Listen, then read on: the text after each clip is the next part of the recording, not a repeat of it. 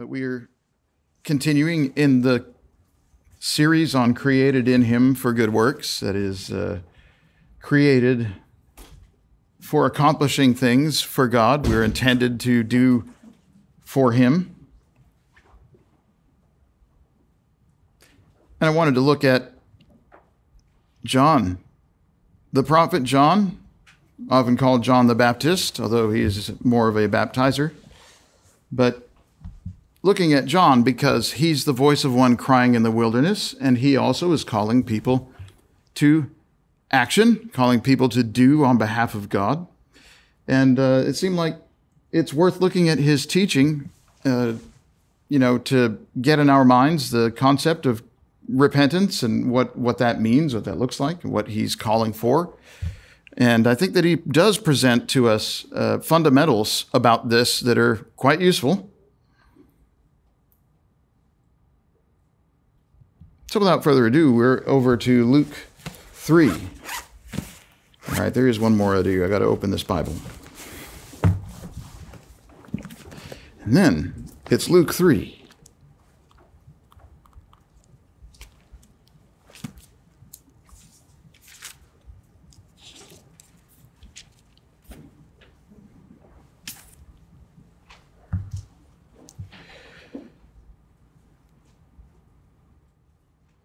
Where the record shows in Luke 3, verses 3 through 6, this John went into all the region around the Jordan, proclaiming a baptism of repentance for the forgiveness of sins, as it is written in the book of the words of Isaiah the prophet. The voice of one crying in the wilderness, prepare the way of the Lord, make his paths straight. Every valley shall be filled, every mountain and hill made low, and the crooked shall become straight, and the rough places shall become level ways, and all flesh shall see the salvation of God.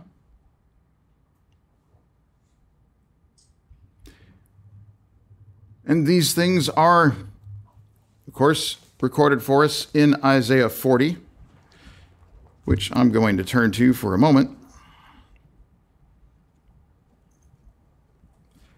But in Isaiah 40, the concept of these particular words with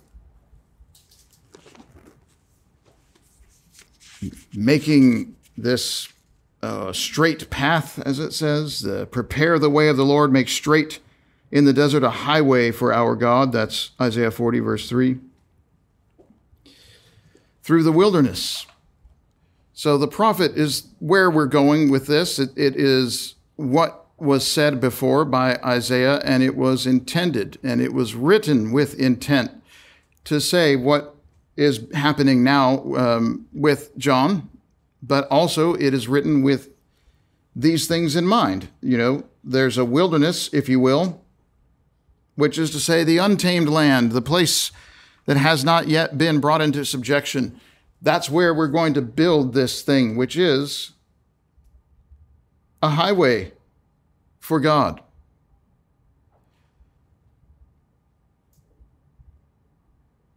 A straight highway. The valley shall be lifted up, the mountain and hill made low. Today when we do this with a highway, we build an overpass to get over a valley, or a bridge. And we build a tunnel to get through a mountain, right? But this is saying those things should be leveled. So it's constantly on the ground, but the ground has been moved. The ground has been changed. Where there's a hill, it should be brought down to fill in the valley. Where there's a mountain, it should be brought down to fill in the canyon. So that there's even, flat, straight road or highway. The uneven ground becomes level, the rough places a plain, and the glory of the Lord shall be revealed. All flesh will see it together, for the mouth of the Lord has spoken. It's saying there's a road that's being built for God to come in. That's what it means. What's being written is that God is to come in through this place that is currently untamed and is currently inhospitable, not ready for travel, not ready to make it easy for the king and his entourage to enter. But we're going to make it ready.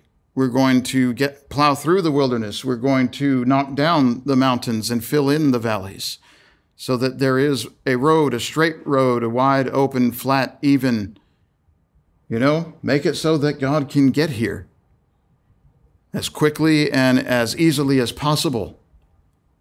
That's the point. And the larger point in Isaiah is really verse 1 of Isaiah 40. Comfort. Comfort my people, says your God. It's the purpose of this passage that God intends for the people to be comforted by this message. The purpose of John is to bring the people of God comfort. That's the point of Isaiah 40. Where is the comfort coming from? Why are we comforted in this? Well, in part, we're comforted because the King is coming. Jesus is coming. The gospel is coming. The kingdom is to be established, forgiveness of sins. This is true, but it's also comfort because we are repenting. We are changing ourselves to be ready to receive that gospel. The wilderness, right? The wilderness is us. We are the untamed. We are the area that is rough and not ready, and we need to get straightened out if we want God to come in. That's the meaning. It's a real comfort, but only to the people who really are the people of God. Nobody else wants to hear that message. But that's the nature of God's word, and that's the nature of God's people. We do want to know this. So we're going back to Luke chapter 3. Yeah, what does it mean? It means clear the road.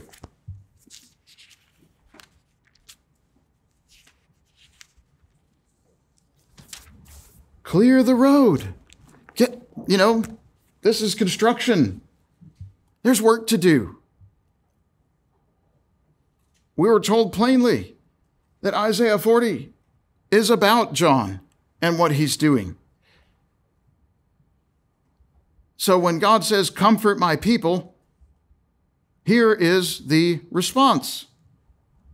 Luke 3, verse 7, therefore he said to the crowds that came out to be baptized by him, you brood of vipers, who warned you to flee from the wrath to come? Bear fruits in keeping with repentance, and don't begin to say to yourselves, we have Abraham as our father. I tell you, God's able from these stones to raise up children for Abraham. Even now, the axe is laid to the root of the trees. Every tree, therefore, that does not bear good fruit is cut down and thrown into the fire. That's the response to comfort my people? That's what you do? Yeah, it is. It is, because before there can be comfort, there has to be work. Before there can be comfort, there has to be repentance. We have to want to be right with God. The road has to get cleared. Before he can come in, we have to level the field.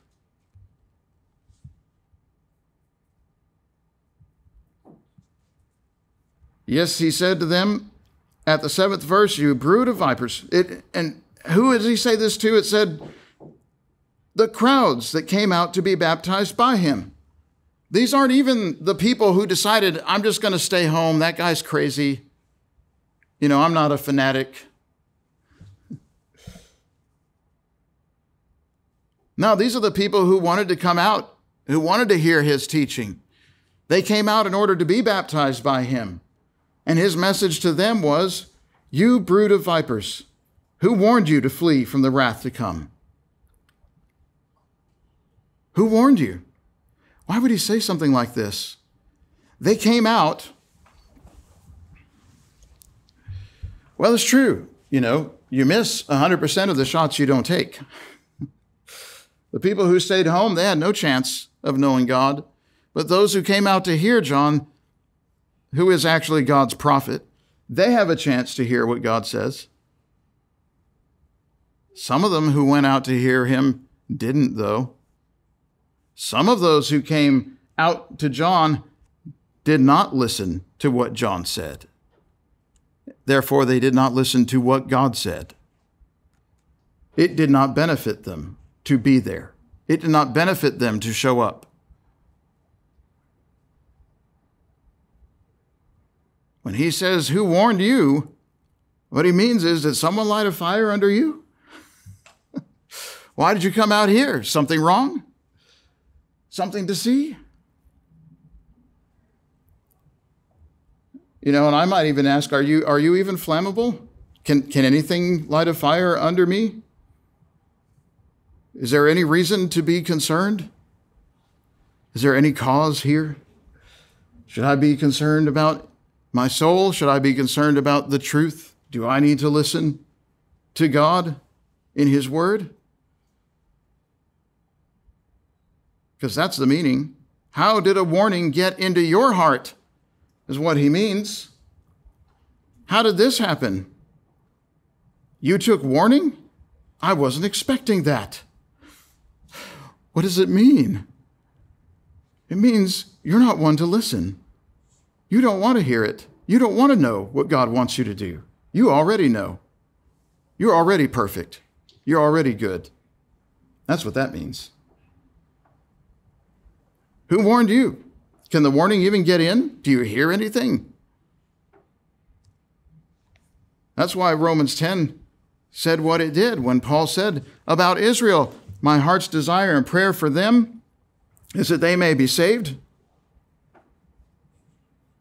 They're not saved, but he wants them to be saved, just like I want to be saved, and I want you to be saved.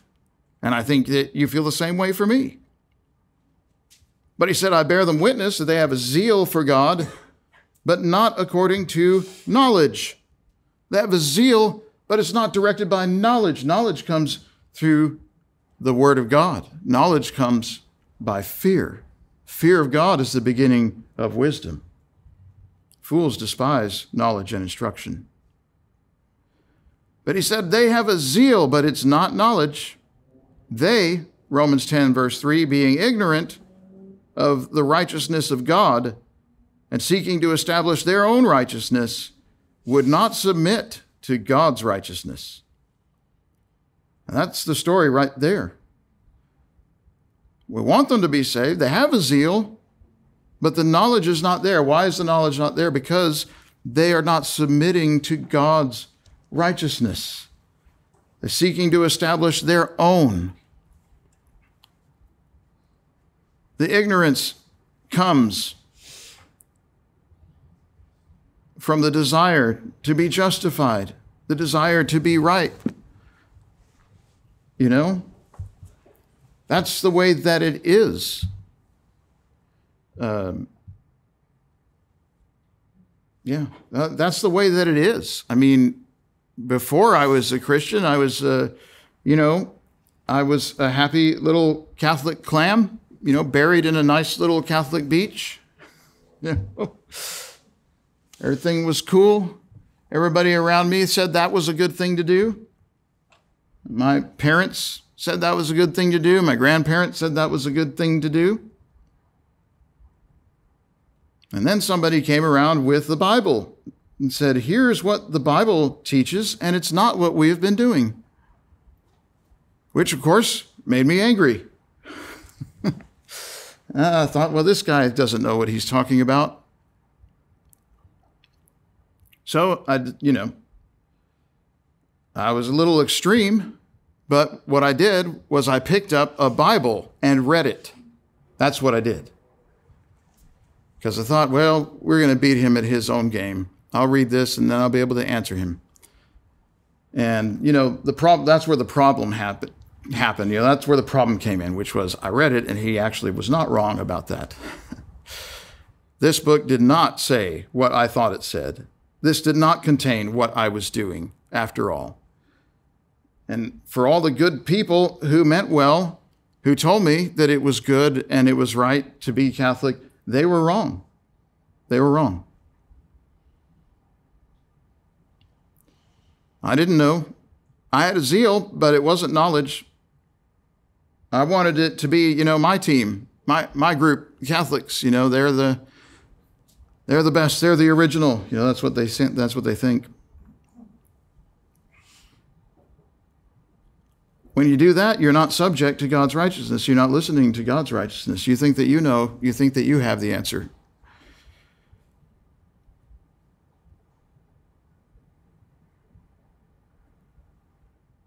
So that's why they ask, how did you get warned? How did you hear? It's true. It's hard to escape the world. It's hard to get out. But the other thing he said to them in Luke 3, at verse 8, bear fruits in keeping with repentance. Bear fruits in keeping with repentance, which is to say, there's something that really shows a change of heart. If you are repentant, if you're actually repentant, your heart really has changed and you serve God, then that means your behavior will be different too. There'll be a change in the person that you are. The fruit that we bring forth to God is a fruit in keeping with repentance. And I think of James 2 on this. It's 14 down, pretty far to the end there. But he said, what good is it, my brothers, if someone says he has faith but doesn't have works? Can that faith save him? That's James 2:14. It isn't any good to say, I believe in God. I know God. I've heard his word. I can even say his word. Maybe I've got it memorized, That's one thing, and that's a good thing. But what good is it if it doesn't have works? It's not any good if it doesn't have works. If there's not something following that shows what we believe. And he gives the example of a brother or sister poorly clothed, lacking daily food. He said, if you tell them, go in peace, be warmed and filled, but you don't give them what they need for the body, well, what good is that? It doesn't work. It's not enough to say, to feel, to wish. You got to do, have to act, take it in hand and do something with what you know. Knowledge doesn't save, applied knowledge saves. And, he concludes it in the 26th, the body apart from the spirit is dead. Faith apart from the works is dead. We can't please him in word alone. We have to have word and deed. There has to be fruit that is following or in accordance with, commensurate with repentance. If we're changed, if we're different, then the actions should be changed and different too.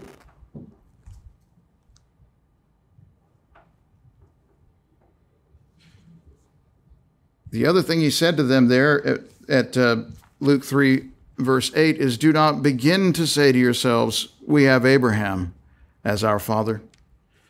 I tell you, God can raise, or is able from these stones to raise up children for Abraham.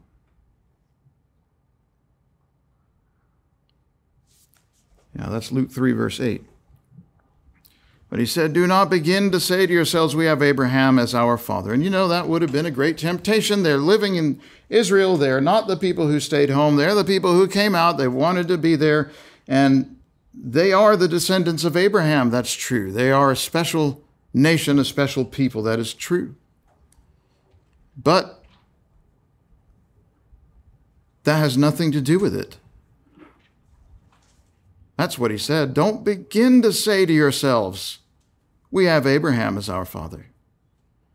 No matter how good our father may or may not have been, maybe your father did not raise you Catholic. Maybe your father was a Christian, and that's good.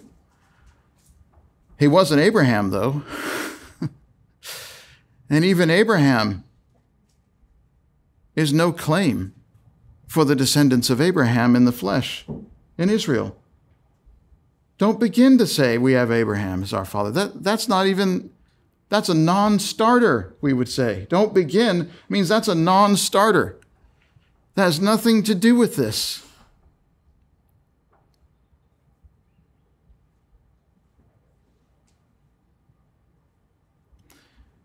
People say church is about family. That's denominational people. That's not what the Bible says. That's denominations. The Bible never actually says something like this. It's true that the Bible regulates families, what kind of father I should be, what kind of husband I should be, what kind of son, what kind of brother I should be. That's certainly regulated and given to me in God's word and to you. But this isn't about family. This is about God. This assembly is about God. We're to worship God.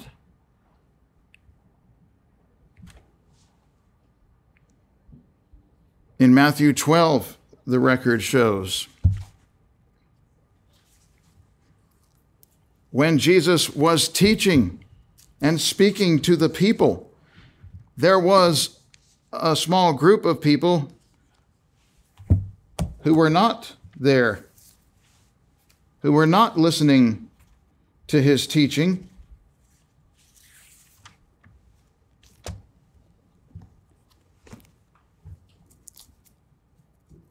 Who were not benefiting from the words that he brought forth, which were not his own words, but the word of God. Who is that? Well, it's his mother and his brothers. Matthew 12:46. While Jesus was still speaking to the people, behold, his mother and his brothers stood outside, asking to speak to him.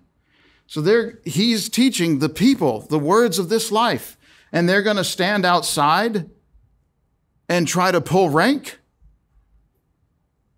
Like he answers to them, they've got to come out to him. Because why? Because that's my mother and that's my brothers, that's my family. And family comes first. No, unless you're worldly. That's when family comes first, when you're worldly. That's not the Bible. That's not what Jesus said. Jesus replied to the man who told him, "Who is my mother? Who are my brothers?" Stretching out his hand toward his disciples, the people sitting there listening to the word of God, he said to them, "Here are my mother and my brothers. Whoever does the will of my Father in heaven is my brother and sister and mother." That's what Jesus said about it. We're children of Abraham by faith, not by flesh. We're not physical descendants of Abraham, and our physical ancestors are irrelevant to the Spirit. It's irrelevant. Whether they were good or whether they were evil is irrelevant. I answer for myself, and you answer for yourself. And God doesn't have grandchildren. Jesus said, those who hear the word of God and do it, those who do the will of the Father are his family. And that's the way it is. That's who we are. That's who we're supposed to be. Yes, and in Romans chapter 2, verses 28 and 29, he said, "No one is a Jew who is merely one outwardly. Circumcision is not outward and physical, but a Jew is one inwardly. And circumcision is a matter of the heart, by the Spirit, not by the letter. This one's praise is not from man, but from God. No one is a Jew outwardly, nor is circumcision physical. The child of God is a child of God inwardly. Circumcision is a matter of the heart, by the Spirit." It's not about where we came from or who came before us. what our names are, who we're related to. Don't get to thinking that, the things that we read earlier. This thing that he said in Luke 3:7, you brood of vipers, who warned you? How did you get warning? We're looking at that and we're thinking, well, it's hard to get warning when you're out in the world and everybody around you is saying something that's not what the Bible teaches. That's true.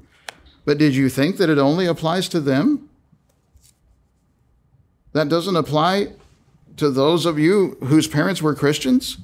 Of course it applies to you. I hope your parents were good, but they might not have been. I hope they did what God said, but they might not have. Just because they were Christians doesn't make it so. Do you think that doesn't apply to you? It does. It applies to all of us, no matter who we're descended from, no matter what tribe we came from. That's not how God reckons righteousness. Why do we say these things? Because we have to be able to let God in. And God can't get in if we're filtering everything he says by our think so, our family, our tradition, what we've always known, what we've always heard. If that's what you're looking for, you're not looking for the truth. You're not looking for the Bible, and it's not helping you.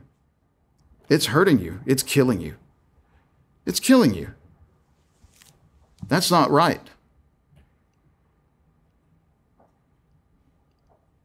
Now he said, finally, in Luke 3, bear fruits in keeping with repentance, because every tree that does not bear good fruit is cut down and thrown into the fire. Luke 3, verse 9. John introduces the idea of bearing fruit, and fruit, of course, is from the tree. And the tree, he says, that doesn't bear good fruit is cut down and thrown into the fire, which is what Jesus said in Matthew 7:19 when he was talking about a tree is known by its fruits. He said every tree that doesn't bear good fruit is cut down and thrown into the fire. It's a direct quotation of John's teaching on this matter. The tree is known by the fruit that it makes. Whether or not I am a child of God in truth is known by whether I do God's will. That's the deciding factor. That's the judgment. That's how you know. The tree is known by its fruits. And just because it's a tree, that doesn't mean it's okay. Just because it's a tree of a certain kind of fruit, that doesn't mean it's okay. It has to bear fruit. That's the point of the parable in the 13th chapter of Luke. In the 6th through 9th verses, a man had a fig tree planted in his vineyard, and he came seeking fruit on it and found none, and said to the vine dresser, look, 3 years now I've come seeking fruit on this fig tree. I find nothing. Cut it down. Why should it use up the ground? The vine dresser answered him, sir, leave it alone this year too, until I dig around it and put on manure. Then, if it should bear fruit next year, well and good. But if not, then you can cut it down. The master said, it's been 3 years. There's no fruit. Why should it use up the ground? God expects a return on our lives.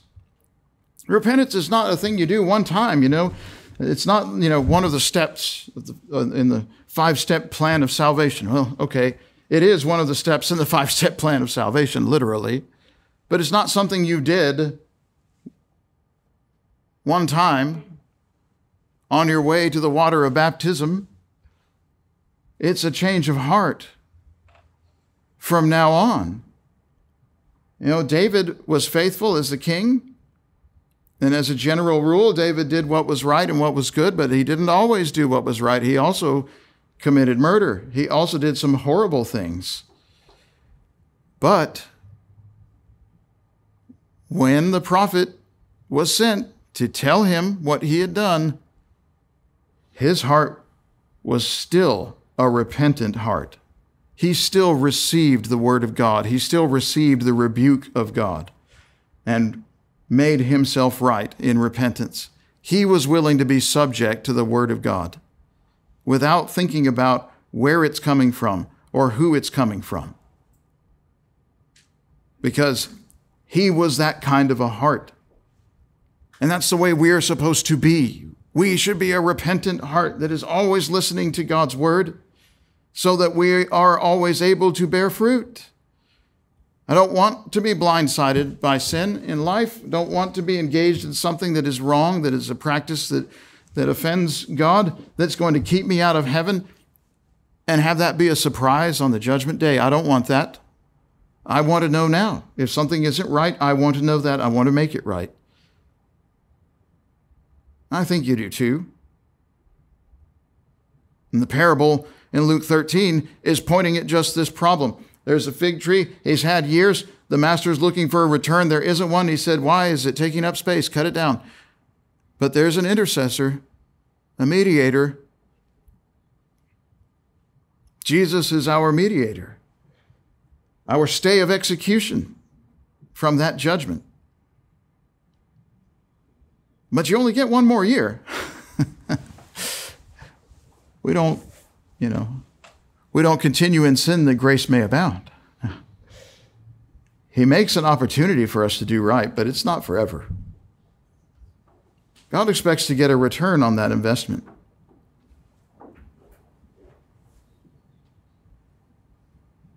These are the things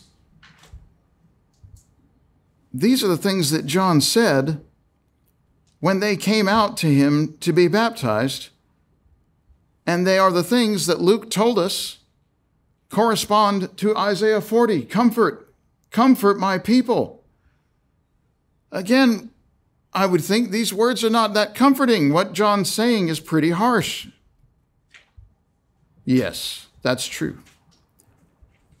But it is what leads to comfort, because we have to get right with God.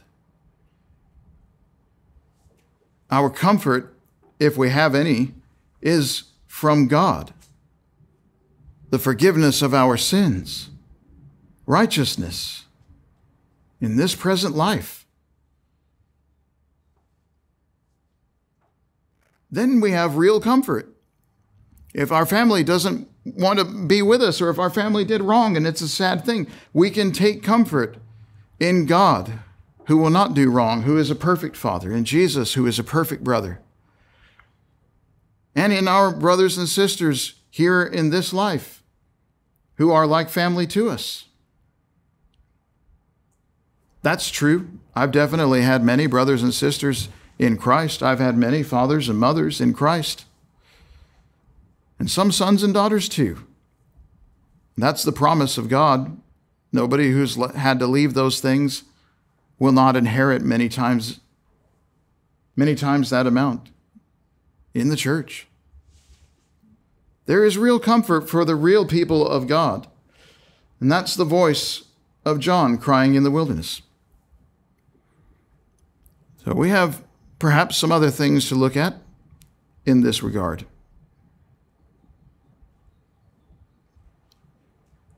But for the moment, we'll leave these thoughts and come back. Today, are you a Christian? Are you a child of God? Have you obeyed God? Have you made it right in your heart? Are you a different person today? You ready to become a different person? Repent in the heart. Obey Jesus Christ, the Son of God, in baptism for forgiveness of sins. John was preparing the way for Jesus, who would come after him. That's why he was teaching a baptism of repentance for forgiveness of sins. That's why he was the response to the comfort of Isaiah 40. That's what we do. Straighten ourselves and our lives out so that Jesus can come in. If you have not put Jesus on in baptism, if you've not repented of your sins, do it today. There's no reason to wait. And he, as the mediator, will show great mercy, and he will help you in life to overcome. And God is faithful, we're told. in 1 Corinthians chapter 10, who will not allow you to be tempted beyond what you are able to withstand, but with any temptation will provide a way of escape too. There's always a way of escape. Well, we weren't promised that we wouldn't be tested, or we wouldn't be tempted, or that we would never sin again. That was not promised, but we were promised that there would always be a way of escape. God would always be on our side, and he would help us. Today, are you a Christian who has not lived right? Repent, make it right with God, pray God for forgiveness in the heart. Let us pray with you and for you if that is something that we can be of service in. I can all but guarantee there's not something that you're going to ask for help with that, is not common to your brethren, that, I haven't or other people haven't seen before, haven't dealt with before, have not themselves been tempted or troubled by before. We help each other. This is not, the place of holier than thou. This is a place where we're coming together to help one another on to God. And we're just servants. God is the audience. If you need the prayers of the saints, if you need to be baptized, let your need be known now by coming to the front while we stand and sing the song that's been selected.